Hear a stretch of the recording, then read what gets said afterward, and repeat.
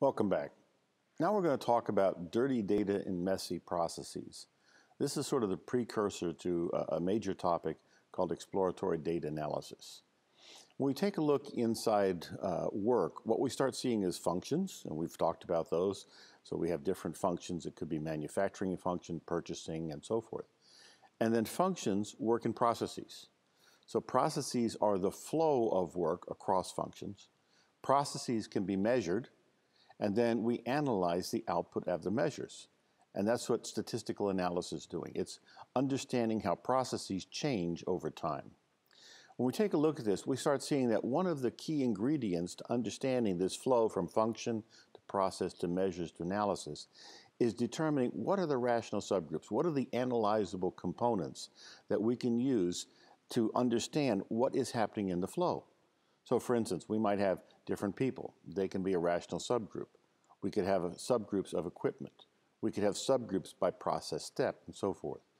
And understanding how each of these different logical categories performs is one way for us to understand how the sequence of work is delivering value or maybe even losing value. So processes can be measured, and analysis on those measures will inform us then about how effective and efficient that process is.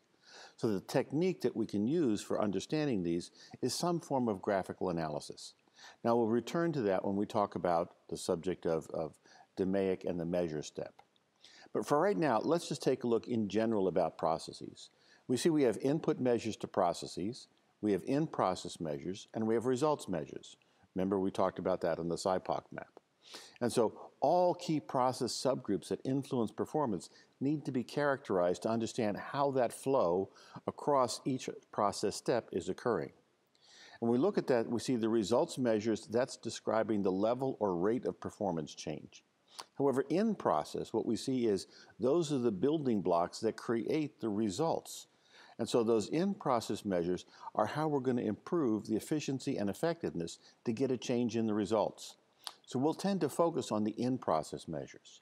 So a process, for instance, if we're looking at a key measure of time, we'll have process lead time, that's the work that it takes before the process begins. And we can actually look at the time of process, something like order arrival rate, or something occurring at the beginning of the process.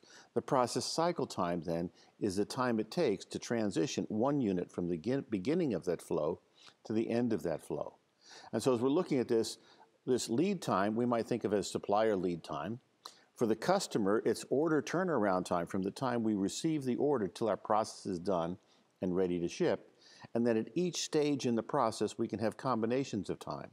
Setup time or changeover to get ready to do the actual work, and then the actual process time, which we would consider value-adding time. Now, when we want to understand the process, the best way to do that is to take one piece of product, if you will, and start it from the beginning and track it all the way through, step by step through the process steps. In Lean, they call this one-piece flow. And as we're understanding one-piece flow, we can take advantage of this to study how long it takes, what's the beginning and the ending key that tells us that's the cycle time for that particular process step. We can understand the transaction costs, what's costing for that. We can figure out what does it take to do that good and bad. And so by analyzing that one-piece flow, what we can get is a very good idea of the logical boundaries that define all of the value-adding work and also potentially the waste in the process. However, when we look at processes, we also see that the data that we have, these observations that we want to record, can very often be distorted. And when that data is distorted, what we start seeing is we get wrong results. We draw wrong conclusions. So biased data can come from samples that are biased. We take the information from a way that is not fully representative of the process. Sometimes it's distorted by the graphics that we use, the way we present the data. And we don't present it in a way that actually allows you to see fully how to interpret that information in the proper way. Sometimes people will manipulate the data so that they say, we don't want to see this upper end data because it's in a tail of a distribution, or this is messy data, we don't want it, and so they throw it away. And we don't want to throw away that data because that could be the best of the best and the worst of the worst.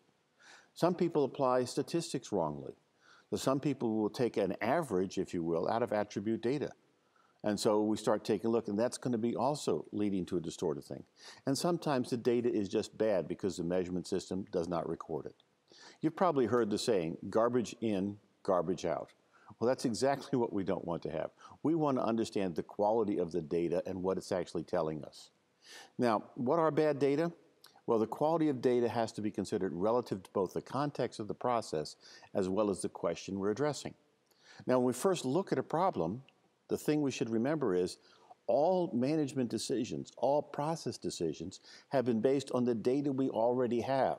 So we should first look at the dirty data, the data that is not corrected, because that is what we have historically been using to run the process. And by analyzing the dirty data, what we're going to do is we're going to understand the implications of the decisions we've made in the past, some of which may have created the problems we see today. So one thing that we can also say is if we have accurate measure, it's going to be really good, not so good if we're measuring the wrong thing. So we have to make sure that we have the right things measured in our process. So where should we take measurements in the process? Are we taking them at the right control point? Are we taking them at a point where we can actually have a feedback loop and use the data then to adjust the process? So poor data quality occurs when we have the wrong values assigned to the wrong attributes, and we don't really understand then what's happening in that process. So we're going to follow a principle. The principle is if we use the product, we can use the product flowing through the process, and its progress towards completion is going to be able to be the standard by which we want to take the measures. So we want to prevent poor data quality from being collected in the first place. That's the easiest way to deal with these things. That's why after we do this exploratory data analysis, we're going to be ready to start the measure phase where we really do clean up the data. We also see, though, that data can deteriorate over time. So the data that we had from a process that was operating a year ago is different than the same data from the process today. Now, many of you will make a very common mistake. You'll grab all the data you can about something for the whole history and analyze it all at once. And what you're doing then is you're dealing with data analysis across those changes in the process. And you're not going to have an accurate perception. So we have to understand, where did the process change? Each of those changes of process is a new rational subgroup and needs to be analyzed individually. We also see that what's good for quality, if you will, in terms of the operational, may not be good enough quality for potentially the unlimited applications we have in the future. So if we take a look at a data warehouse, for instance, we should anticipate when we put data in there, how will we use it in the future? So there's two different ways we can use the data. One, we can use it for diagnostics. That's going to be our exploratory data analysis. We can use the dirty data there, understand what's going on, but if we want to have remedial data analysis, that means how do we fix the problem? We have to make sure the data quality is good. And so we're going to have to go through two different phases. First, we'll look at the data as it is in its current dirty state, the current messy process, trying to sort out some logical conclusions. And then we're going to take that and say, let's now sort this out in the DMAIC measure phase and understand how can we really get the process better understood in terms of what we're going to see in the future. So that's the beginning point in terms of what we are positioning ourselves to think about exploratory data analysis. So now we're going to have a series of sessions where we talk about different components of exploratory data analysis.